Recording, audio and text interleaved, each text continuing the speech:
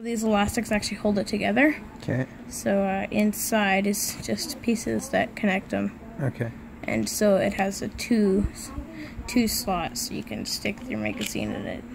Okay. And then these parts are just to hold this in tight.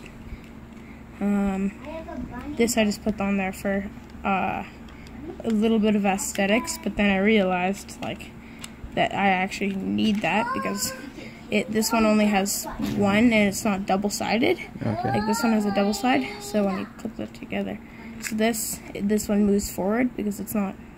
There's this one, and then this one just has the one.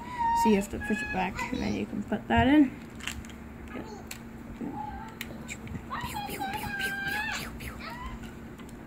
So that's what I said. I got to show you something. Okay, show me the trigger. Are you okay? So the trigger is, I could just pop it out and show you how to make it. So Good job. the trigger is very simple.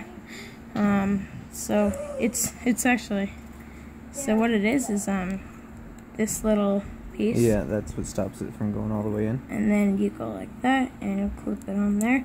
And this was supposed to be just a regular pen spring, but then I cut it accidentally, thinking it would fit in better, but then it turns out it kind of like wrecked it. So. Okay.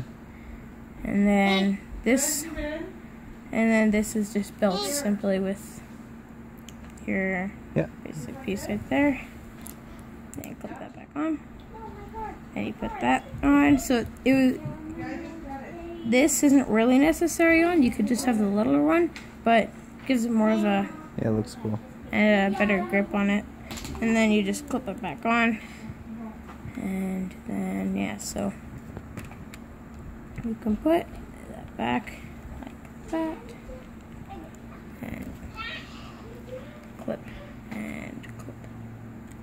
There you go. And now it's on perfectly.